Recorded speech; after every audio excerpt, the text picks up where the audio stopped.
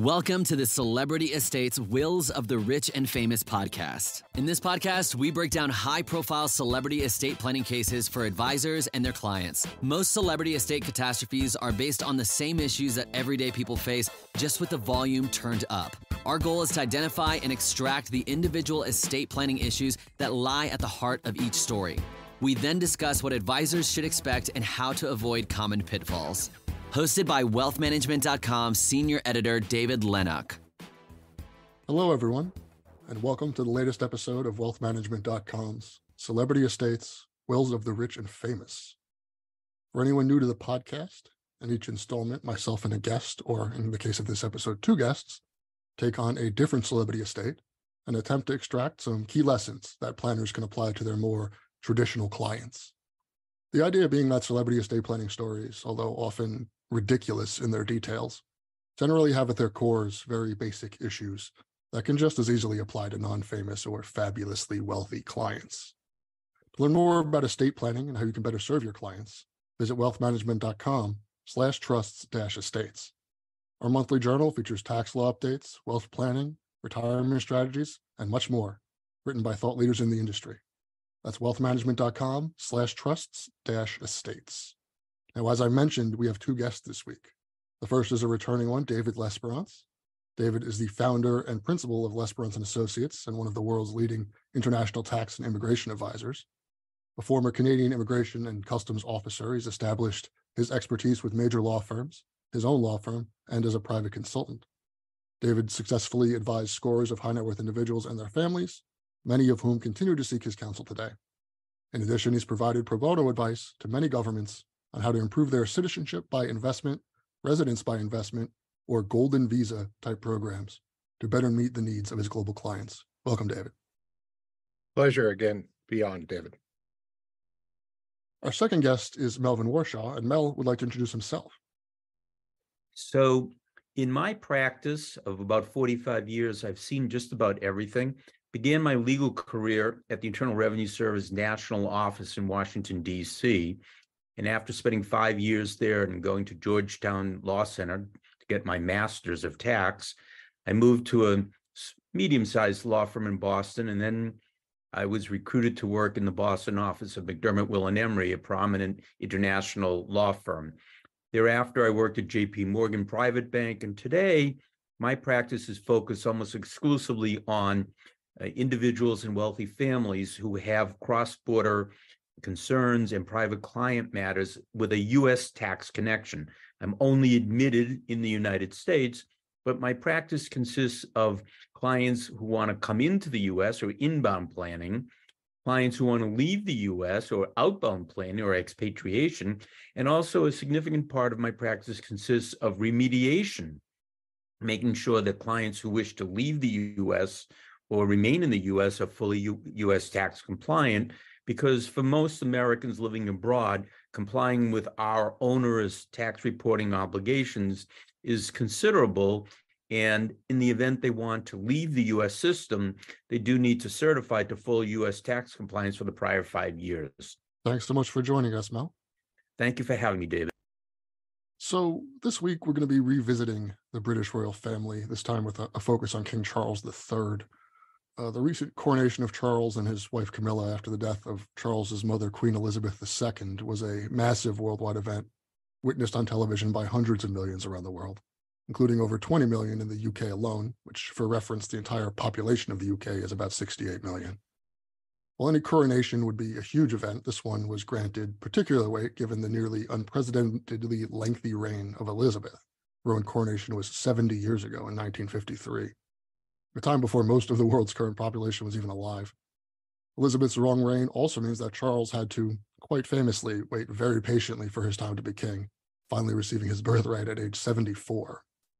And it's that advanced age that kind of brings this week's discussion into focus. Advisors often fall into the trap of speaking about and planning for, air quotes, heirs, as if they're younger people with long lives ahead of them, yet the reality is, given increasing lifespans, heirs are often older than ever, such that often the transfer that requires the most careful planning is not from the initial decedent to the aged heir, but from that heir to his descendants. Now, looking at Charles's heirs, we see an increasingly common situation regardless of wealth. One child, Harry, has left the UK and taken up residence in the US. after a brief stint in Canada. As our world becomes more interconnected and people live longer, clients' families are increasingly spreading out, with branches popping up all over the globe like familial McDonald's. It should come as no surprise that when a family spans multiple international jurisdictions, it presents a host of unique planning challenges. However, a savvy advisor can both mitigate the impact of those challenges and perhaps even turn some on their heads to actually work in their client's favor. So, Mel, let's start with the challenges. When you have a client with international heirs, either they're international and their heirs are in the US or vice versa, what pain points are you immediately looking for in their plan? Well, I want to understand whether the individual has U.S. citizenship or, more typically, if they have a green card. Unfortunately, obtaining a green card, while from an immigration point of view gives you 10 years without the need to renew, if you acquire a green card and you stay too long in the United States, then if you decide you want to leave the United States, you could face a very stiff exit tax. And most surprisingly, and unknown to many, many U.S. tax advisors, there's now, since 2008, a very onerous inheritance tax. The inheritance tax would only be imposed to the extent the green card holder has U.S. citizen or resident heirs. And so this is a trap for the unwary. And I can share some stories of people who didn't realize the difficulties they were putting themselves in when they inadvertently filed a Form I-407, which David can explain further, which is the form that many green card holders use to voluntarily abandon green card status. So, Mel, you mentioned an inheritance tax. We talk about the estate tax a lot, the U.S. estate tax on this podcast. We don't often talk about inheritance taxes. What's the difference? It's subtle but important. So what's critical to understand is that an estate tax is a tax on the transfer of property, and it's really a tax that the estate pays. An inheritance tax, which is used in many European countries, is a tax that's imposed on the recipient. It's not imposed on the transfer. It's imposed on the recipient. The U.S. in 2008, when we revamped our exit tax rules for about the third or fourth time, we also brought into law the inheritance tax, and it works as follows. To the extent an individual is labeled and classified as a covered expatriate when they leave the U.S., and we'll come back to that as to what the three categories are to be classified as a covered expatriate when you leave the U.S., then any future gifts or bequests back to U.S. citizens or heirs can be subject to the inheritance tax. Moreover, there's no $12.9 million lifetime gift estate tax exemption available to the U.S. recipient. Any covered gifts or covered bequests in excess of $17,000 a year, the current gift tax annual exclusion amount, is subject to a 40% tax.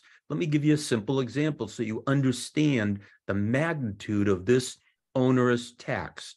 If an individual is a grad student at MIT and leaves the United States with $3 million of cash in his bank account, and that's his only worldwide asset, he has no extra tax to pay because he's got no worldwide appreciated assets, and cash is not that cash is not going to cause him to be subject to the exit tax. However, he's worth more than $2 million. And if you're worth more than $2 million, you satisfy the net worth test, you'll be classified as a covered expatriate. Now, suppose that individual moves abroad and either inherits $100 million, starts a business, and acquires wealth of $100 million, and is worth $103 million when he dies, and all of his children are U.S. citizens, born to a U.S. parent, U.S. citizen parent. And to the extent the $103 million is distributed back to U.S. recipients, the U.S. recipients have to pay that 40% tax. It's an amazing tax. It can apply 30 years after the person died. It can apply to trusts the individual set up. And it's extraordinarily difficult for lawyers like me to get around it. There are a couple of ways to deal with it, but it's not easy. Furthermore, the law went into effect in 2008, some 14, 15 years ago. However, the IRS has yet to issue Form 708. Form 708 eventually will be the form the U.S. heirs would use to file and report their gifts from a covered expatriate. The burden will be on the U.S. recipient to demonstrate that the person that they received the gift or bequest from was not a covered expatriate. And so, as you can see, it's an endless amount of time by which the law, this tax could apply, and it can apply to after acquired property. So you could leave the U.S. relatively modest, acquire a lot of property outside the U.S., and because you want to send it back to U.S. recipients, there's a U.S. inheritance tax imposed on those recipients. David, we've talked about expatriating a few times already, and Mel's already sort of brought up some of the required forms. Now, expatriating, it's much more than just like saying I renounce my U.S. citizenship or making some grand gesture. There's very specific ways and very, that this has to happen. Do you mind sort of running through that process a little bit for us? Sure. And we'll get into kind of the misconceptions about citizenship and green cards and those types of things and how it impacts what Mel just said. But so in order to renounce your citizenship, you are exercising a right, but you need to do that in front of a U.S. consular officer at an overseas mission, embassy or consulate. The difficulty is getting an interview for them. During COVID, that was extremely difficult because a lot of the offices had closed. Some offices like the UK or Canada are backlogged a year and a half to get appointments. You need to have an appointment to exercise this. You do, however, have the ability to travel if you're willing to do so. And we have clients kind of flying. I have a client that's flying into Buenos Aires in a few days to expatriate. So there is a whole process, forms, etc. We prepare clients, they renounce their citizenship, they pay a fee upon that, and they at that point, they have given up their U.S. citizenship. Mel then referred to a form called 8854 and kind of 3 tests, which are to determine whether you are what he called a covered expatriate, or what the legislation calls a covered expatriate. Do you have more than 2 million in worldwide assets? And that amount is the same as 2008. It is not indexed for inflation. The second is you have a certain average over 5-year federal tax paid of currently, Mel, 190 adjusted for inflation. And then the other part, which Mel alluded to when he was doing his introduction, is you have to certify your U.S. tax compliance. If you trip any one of those 3, you fail to certify, you have been paying too much average tax, or you have more than 2 million in worldwide assets, then you are what's called a covered expatriate. Most people then know about the deemed disposition, the exit tax 877A. But what Mel was talking about, and which we are increasingly finding clients are completely oblivious to, is 2801, which is the inheritance tax, which the covered expatriate is then imposing on U.S. recipients of future gifts and or bequests. So that's the process for that. But the other area that, and when people give up their U.S. citizenship, they know that they've done it. There's a lot of acts that they need to do in order to do that. Where you get a lot of confusion is on people who lose on green card status. I have a lot of people who say, well, my green card, my permanent resident registration card expired. I said, and so I'm no longer have a green card. I'm no longer a green card holder, green card being one of the ways that you're a U.S. person for tax purposes. And I say, well, do you think you lose your citizenship when your passport expires? And of course, the answer is no. Likewise, you may not, or you probably have not lost your immigration status and have lost your tax status. Now, we can also go for a couple of British examples here where somebody didn't appreciate that they were a U.S. citizen, a gentleman named Boris Johnson, former prime minister, former member of parliament as of a few days ago, born in the United States, left when he was a very young child, was at this point the mayor of the city of London, and had never filed U.S. return, wasn't really aware of that obligation, sold his principal residence in the United Kingdom. The United Kingdom said, fine, we don't tax capital appreciation on principal residence, but the U.S. said, hold on a minute. U.S. person for tax purposes, you just sold an asset. We want our piece of capital, the capital gains tax on that. Another even more recent is the current occupant of number 10, Mr. Sunak. He didn't become a citizen. He was born in the United Kingdom. He then went to school in the United States, went on to get a green card, work for Goldman Sachs. He then went back to the United Kingdom, but very specific rules that immigration lawyers aren't generally aware of and tax lawyers aren't generally aware of, which is, while he maintained the immigration status, he wasn't counting towards that long-term capital gain that Mel was referring to, which was a tax thing, because he had filed an 8833 treaty election. So while you still have the immigration status, you've stopped the clock, in effect, towards marching towards that long-term green card status. So one of the things is, I consider myself kind of a tax-savvy immigration advisor, and I would call Mel an immigration-savvy tax advisor. And when we started working together, it was kind of like two unicorns meeting in the forest going, oh my God, you exist. And I can understand what you're saying. And that's the problem. Too many people just talk to a tax lawyer, or too many people just talk to an immigration lawyer. And that siloed advice gets them in an enormous amount of trouble. And Mel can now tell you, and he referred to something called an I-407. You lose your green card status if you trade up to citizenship, die, you are caught by a port of entry official upon entry who identifies you as somebody who may have abandoned it, and they report you and you go through an administrative process and it's taken away. Or if you relinquish your citizenship, filing a form called an I-407. In contrast to the US renunciation, an I-407 can actually be mailed in, or it can be signed at a port of entry. So there isn't this kind of, backlog or waiting list. But what happens from an immigration point of view is somebody will arrive in front of a US port of entry official, which can occur in the United States, or if there's pre-clearance in a place like Dublin or Toronto, it can happen there.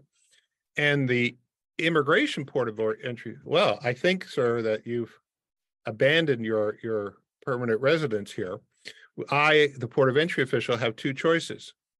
I can either report you and start an administrative process, kick you out, not allow you entry until that's gone through. But I don't really want to do the paperwork for that. And as a former port of entry official, I can tell you, when I was going through law school, I can tell you we prefer not to do paperwork if you can. Or, sir, I'll give you an alternative. You can sign this nice little form called an I-407, and you will relinquish right now and there's not even a fee charge for this, you'll relinquish your green card status, and I'll let you in as a visitor. And of course, path of least resistance, the person will typically sign that, not realizing that bells are going off in the mind of somebody like Mel.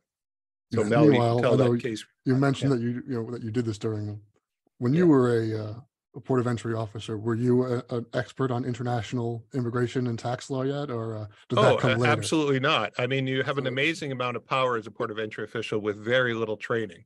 So I didn't realize they're not exactly going to be giving the most sound advice on sort of the ramifications of signing this form. It's just sort of sign this form so we don't have to.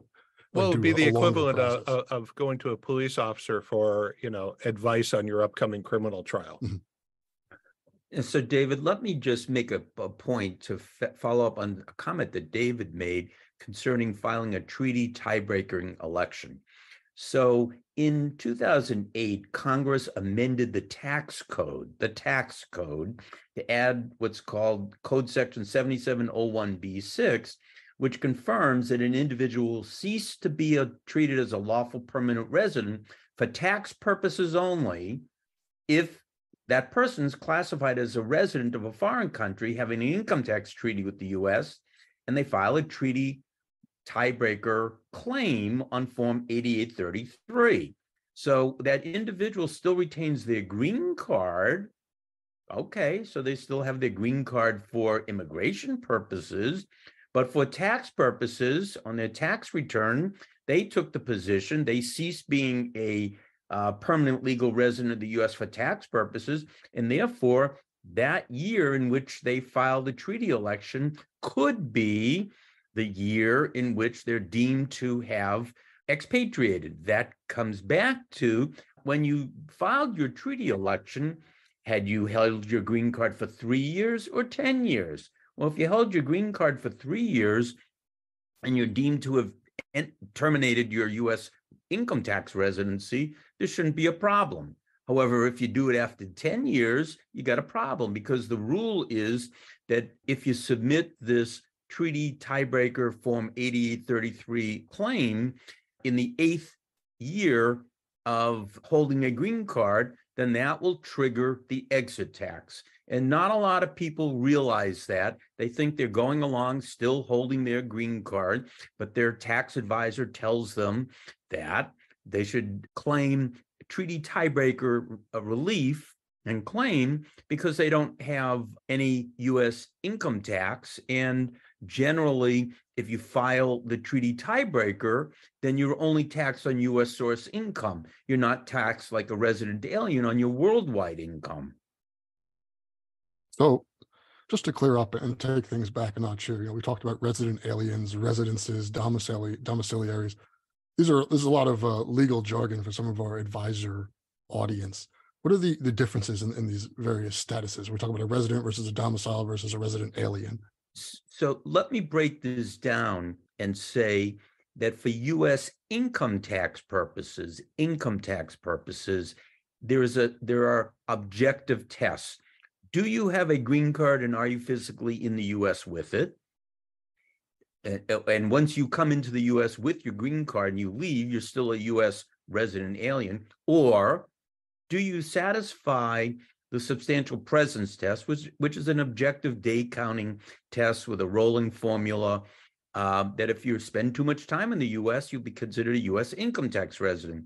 The burden, so to speak, of having U.S. income tax residency is that you are subject to U.S. income tax on your worldwide income, subject to possible relief from the 70 or so double tax treaties that the U.S. has with countries around the world.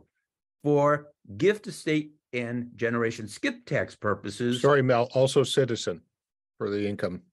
Oh, yes. Yeah, and citizen. Thank you. And then for transfer tax purposes, it's a completely subjective test. The test is, are you physically present in the U.S. with the intent to remain? It's a test of domicile. Domicile is a question of intent. And for example, if an individual holds a green card and they're physically present in the U.S., the presumption is that they are a U.S. domiciliary entitled to a $12.9 million lifetime estate tax exemption amount, but with certain limitations on their ability to make gifts to non-U.S. citizen spouses or to leave money at death to non-U.S. citizen spouses. You do have this situation where if an individual holds a green card and they move away from the U.S. with really no intent to go back to the U.S., that person could be a U.S. income tax resident because they still hold their green card. They never sent in an I-407, so they still have U.S. income tax consequences, but they likely are no longer a U.S. domiciliary for transfer tax purposes. And that means if you're not a U.S. domiciliary for transfer tax purposes, your only exposure for U.S. gift, estate, and GST tax is on U.S. situs property. U.S. situs property, of course, includes U.S. real estate and any tangible property located in the U.S. at the time of transfer, but there's a big distinction for gift and estate tax purposes. For gift tax purposes, all intangible property is not subject to gift tax. So if I own Microsoft stock or Apple stock and I live in Australia and I'm not going back to the US with a green card, then in all likelihood, I can make an unreported gift. It's not subject to gift tax, but it's a gift of an intangible. On the other hand, if I'm unfortunately not well advised and I die owning the Microsoft stock or the Apple stock, that's considered a U.S. situs asset for estate tax purposes. And the problem for non-domiciliaries who don't live in the U.S. is only a $60,000 estate tax exemption amount that's not adjusted for inflation. So it's virtually certain that any non-domiciliary of the United States who owns U.S. stock or a piece of U.S. real estate will have U.S. estate tax. That is the reason many of these individuals set up Cayman or BVI companies to own their U.S. situs assets, to serve as an estate tax blocker and block the U.S. estate tax on the U.S. situs assets. It's really these dueling sort of tax statuses that sort of bring up the complication that you were initially speaking about at the very beginning of our conversation, right? Where someone may expatriate to reap the income tax benefits, to escape from the clutches of the U.S. income tax system. However, that can have unforeseen consequences for their future transfer tax that they may not have even thought about. Yes, it's hard to explain this. Every situation is different. You've got parents living in foreign countries setting up trusts for U.S. children because they don't want to leave their stock in their Indian company to their children because their children will have an estate tax. Whereas there's no estate or inheritance tax in India. So you typically would advise an Indian to leave the stock in trust. And then we'll get into, if you would like, I'll just touch upon it, that the U.S. has 3 anti-deferral tax regimes that apply to Americans living abroad or individuals who own foreign stock. And for example, we've got the Control of Foreign Corporations, there's PFICs, Passive Foreign Investment Companies, and there are strategies for people to come into the U.S. owning stock in an Indian company. One of the common strategies is before the individual moves to the U.S., so let's say they got a green card, but they haven't yet moved into the U.S., you would have that person consider filing a check the box election to treat the ownership of the stock in the Indian company that mom and dad set up as a partnership, because there's at least 2 owners. That means that if it's not a corporation and it's a partnership, cannot be subject to the PFIC rules. That's all good. No CFC, no guilty, no PFIC. And then the other concern is when parents set up foreign non-grantor trusts and one or more of the children are in the U.S., we have a throwback tax. It can be pretty onerous when a trustee makes a distribution of accumulated prior year income and gain to U.S. persons. And David, Mel and I kind of have 2 groups of clients. We have Americans who are either going to be Americans living abroad or Americans who are expatriating. We also, of course, because the U.S. is an immigration destination country, we have people from all over the world. We have lots coming from Latin America. We can talk about a South African family that we've got right now. We've got non-DOMs who, because of an inborn labor or a probable labor government in the UK, may want to go somewhere else. And of course, the U.S. is just, it's always been one of the major immigrant countries because of lifestyle, business opportunities, education, etc.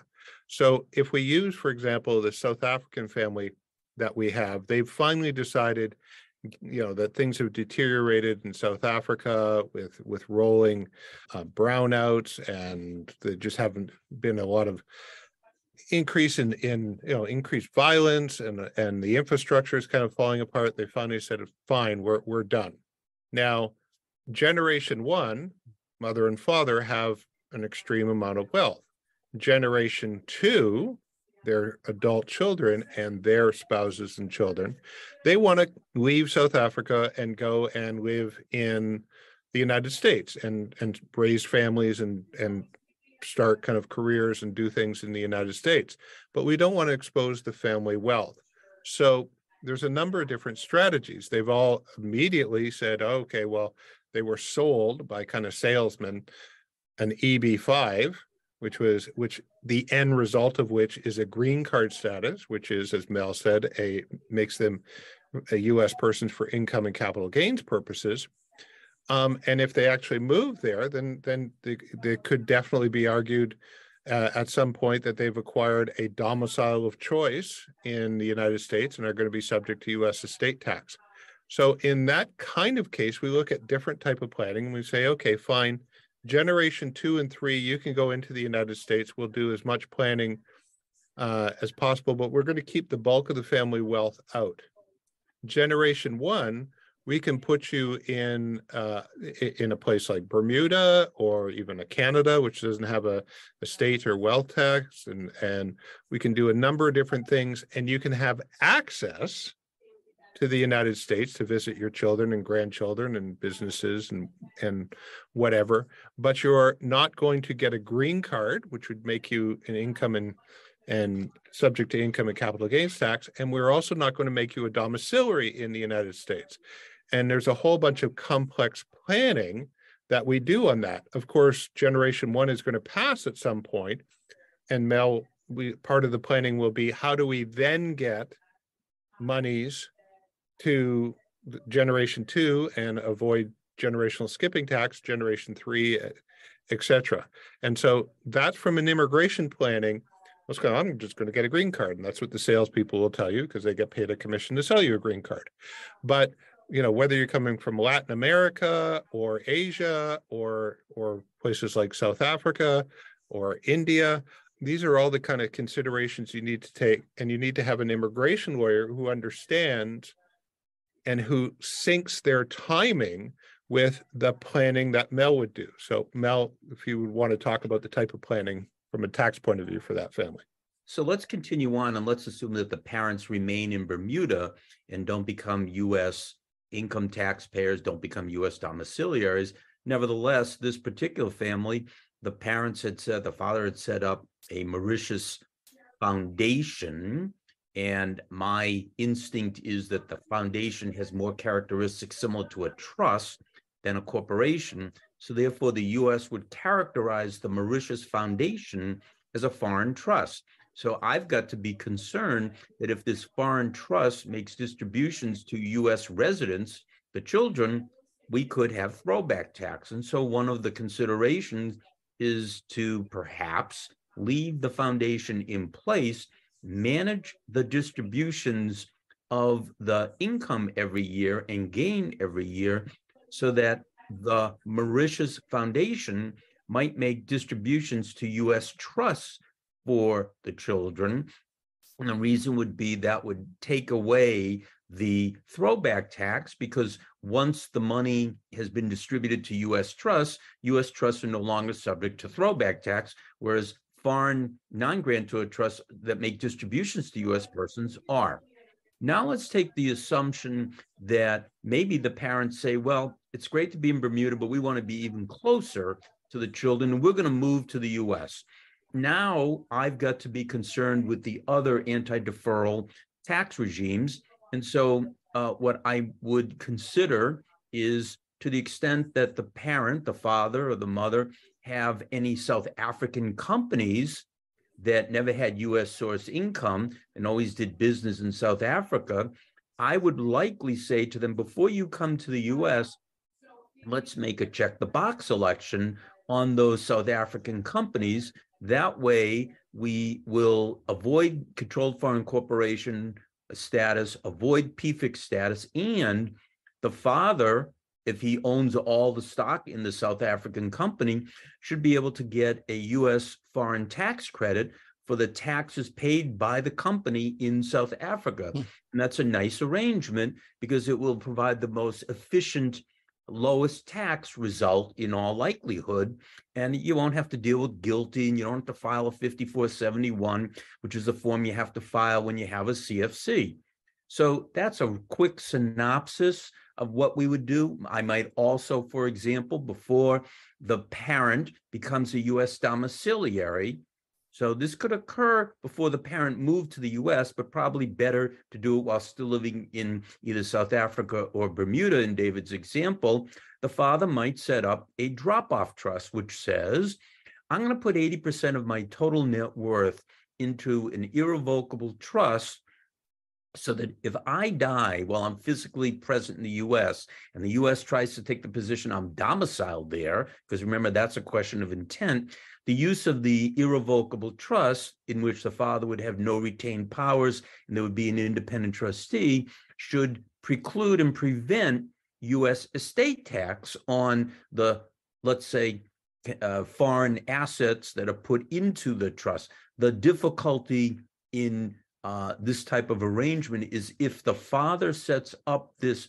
drop-off trust within 5 years of his residency start date, that trust, regardless of the terms, will be treated as a U.S. grantor trust for the period of time in which the father is in the United States. As a U.S. grantor trust, that trust will be subject to worldwide income tax on all of its income. That's a very quick synopsis of some of the planning considerations for this particular family that's considering coming into the U.S.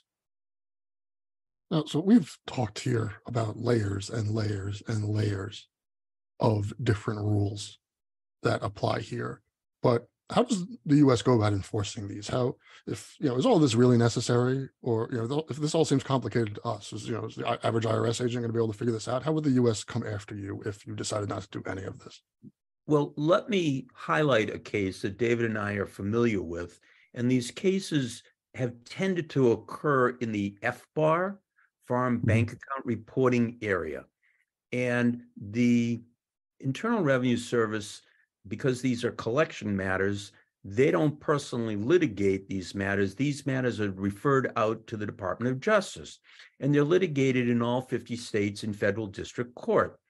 The Justice Department over the last 10 years has had very significant capability and demonstrated to judges that they should enforce a so-called 50% civil willfulness penalty. That if you are a wealthy individual and you're aware that you've got to file FBARs if you're a green card holder, and you don't, the U.S. government will go after you for collection of a 50% civil willfulness penalty, meaning that if, as in the case of Mr. Schwartzbaum, a much litigated case from Florida, who was the green card holder, and let's say he had $20 million of foreign bank accounts that he didn't report, and so the IRS assessed a $10 million civil willfulness penalty, turned it over to the Justice Department, they began to litigate. And Mr. Schwartzbaum won several rounds, but lost on the big issues. And we're now out to the point where, because of post-judgment interest and some other penalties, Mr. Schwartzbaum owes the United States government $20 million. And Mr. Schwartzbaum moved from Florida back to Switzerland. He had a number of assets in Switzerland, probably worth about $50 million. The Department of Justice went to the judge in Florida and said, Your Honor, there's no more assets in the United States that we can find. We want you to use your equitable power and give us authority to go to Switzerland and ask the Swiss government to enforce this judgment. Now, the Swiss are known for being very reluctant to get involved in these types of matters, but obviously the United States carries a very big stick. And my suspicion is that there'll be some type of settlement, because the Department of Justice has contended that Mr. Schwartzbaum transferred lots of assets to friends and family, and that's a transfer to defraud creditors under our concepts of fraudulent conveyance. And so I suspect, since the Swiss don't want this to get out of hand, that there'll be a way that's worked out that whether Mr. Schwartzbaum repays the money or there's a lien on those accounts that the IRS can identify for the Justice Department, there will be enforcement. The U.S. will get paid from the foreign assets that Mr. Schwartzbaum has. That would be my prediction. When David, on that point, I grew up in a border city. I grew up in Windsor, across from Detroit.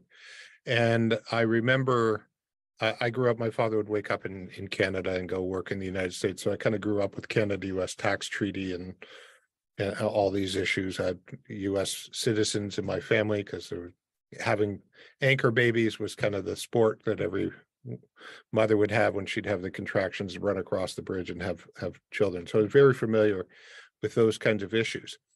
And you're quite right. For a long time, although they had the tax liability, it wasn't really enforced. Either people weren't aware or it wasn't enforced. But what has changed over a period of time is their ability to find you and their ability to collect. So as a result of, we brought in the qualified intermediary regime, then UBS abused that, then we got FATCA, and we, a bunch of mutual collection agreements.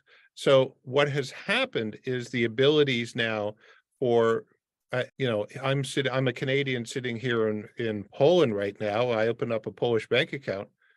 They're asking me W-9 or W-8 Ben, am I a U.S. person or not? Because if I'm signing a W-9, that means that bank, which may be a Polish-only bank, is report withholding and remitting to the U.S. because they're QI signatories.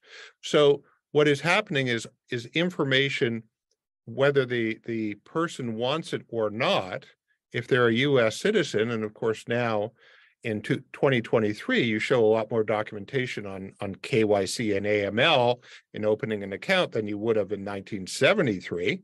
Now they're looking at, let's see your passport. Birthplace, Wichita. And, this means you have, our compliance says this means you have to have a W-9. So as you get, the IRS is, as we all know, quite behind with regards to computerization, overwork, et cetera, et cetera. But if your whole planning is, I'm going to continue to get away with this, that's not a very smart plan, because it's not really a question of will they catch you, it's when will you catch it. And we get lots of people say, well, yeah, but I'm dead, so I don't care. But is this really something you want to pass on to? It's the answer to all tax problems. Just die. Yeah. The point of your of this whole podcast is, no, these aren't problems that you want to leave to your children and your grandchildren. And to add to David's comment, the Department of Justice will pursue executors and fiduciaries who hold assets of people who are non-compliant for FBAR purposes. So you can be assured, even if those people are in foreign countries, the U.S. government will try to enforce the predecessor's liabilities against executors. The Jones case is a good example of that. It's got a new name. And I don't recall, but the Justice Department is going after the executors of the estate of Mrs. Jones, who was non-compliant with some FBAR filing obligations. And correct me if I'm wrong here, and I may be editorializing a little bit, but my understanding is that this sort of enforcement is likely only to increase if it does anything, just because politically, this is sort of, the government's obviously always looking for funding and for people to tax. And this is sort of like not a very powerful voting bloc that has an inordinate amount of money. So they've sort of identified people who live abroad as like a sort of a juicy target for enforcement, where sort of both parties can kind of agree that like, oh yeah, get them, without making anyone in their core constituency too angry. Yes, David, that's a correct statement, that the group of individuals wishing to give up U.S. citizenship or give up long-term green card status has no lobby in Washington and no sympathy in Washington. I like to tell people that there are rules that have to be complied with, but there are opportunities for individuals who can plan ahead. Why? Well, if you're thinking of leaving the U.S. and you have a lot of worldwide appreciated assets, and let's say you are a U.S. citizen, and David's gotten you an EU passport, and so you've got a second passport, whether Malta, Greece, or some other country, Portugal. This individual, at least the year before the year of expatriation, might say, I have an opportunity to make a transfer to a trust called an expatriation trust, and I can do up to about $12.9 million. So let's say I do $12 million, and I pick my most highly appreciated assets, which if I held them when I expatriate, they'll be subject to exit tax. So the advantage of this expatriation trust is twofold. Number one, any of that appreciation, let's say it's in a partnership and I can get a discount for the partnership and I can substantiate the discount, then the appreciation is not subject to the 23.8% mark-to-market exit tax regime. That's good. Moreover, since when I set up the trust, I'm still a U.S. citizen, I'm not classified yet as a covered expatriate. That means that as to that trust, the distributions back to my U.S. heirs made after I give up my U.S. citizenship are not subject to inheritance tax. Those are two big pluses, but you need to do it not the night before you want to give up your passport, the year before your passport. And if you can do it at least 5 years before you give up your passport, then there will be no need to even disclose that transfer into trust on the Form 8854, which is the expatriation statement. In the expatriation statement, not only do you have to certify to full U.S. tax compliance for the prior 5-year period, but you also need to attach, and many accountants forget to do this, a statement providing the IRS with all significant changes in your assets and liabilities, meaning that if you set up a multi-million-dollar trust 2-3 years before you expatriate, you may not have exit tax, you might not have inheritance tax for your heirs, but you must disclose it in the statement to the Form 8854. Otherwise, I would be very concerned that you have not fully certified to full U.S. tax compliance and you're a covered expatriate. Well, and another one of the things, I just wanted to make a comment on the increased enforcement. There is no senator or representative for rest of the world. So there was, I remember somewhere in U.S. history something about taxation without representation, but we won't go into the philosophy of that. It's what the reality is, and a lot of one of the major problems I know amongst immigration consultants or salespeople, or even immigration lawyers, U.S. immigration lawyers, is they're completely oblivious to this. And even if they know it, they think things like, oh, well, I'll get my client underneath the $2 million mark by doing a gift.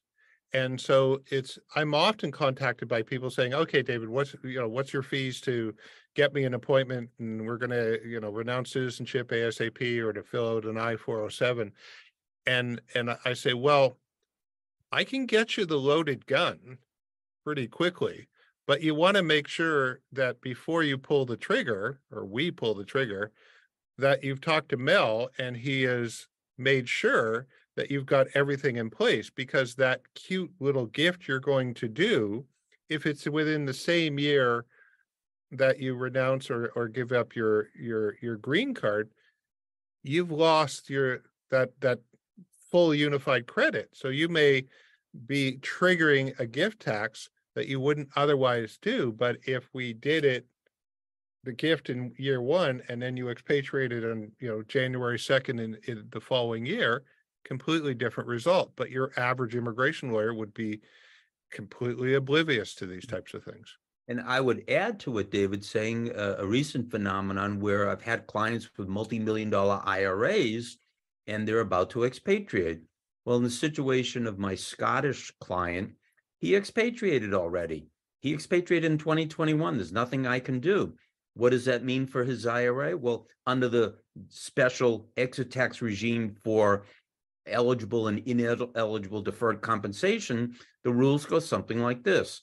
If you have a 401k and you're savvy and you notify the IRS by providing them with, you provide a custodian in the US, Fidelity or Schwab, whoever runs your 401k plan, if within 30 days of your expatriation date, you provide the custodian with a form W-8CE, covered expatriate, then you may be able to defer the income tax until you retire. But if you don't file that form within 30 days of leaving the US, you're going to have immediate taxation of your 401k. Now flip over to the IRA. No chance for deferral. Whatever's in the IRA is going to be subject to ordinary income tax as part of the expatriation. However, there's a huge advantage to not waiting to accelerate the withdrawal from your IRA. The if you have an IRA on expatriation, you have a deemed distribution. You don't have an actual distribution. That makes a big difference for the following reason. If I take money from my multi-million-dollar IRA before my expatriation date, I'll pay the US tax. Let's say I'm living in England, I should be able to get in the same year an offsetting foreign tax credit in England for the taxes I paid on my withdrawal. On the other hand, if I simply have a deemed distribution and I pay the expatriation tax on my ordinary income, that's not going to be creditable in the United Kingdom because it's not an actual withdrawal. So these little fine points are really, really important. And that's why people that do this day in and day out are so needed for people that have any level of complexity. Mm-hmm.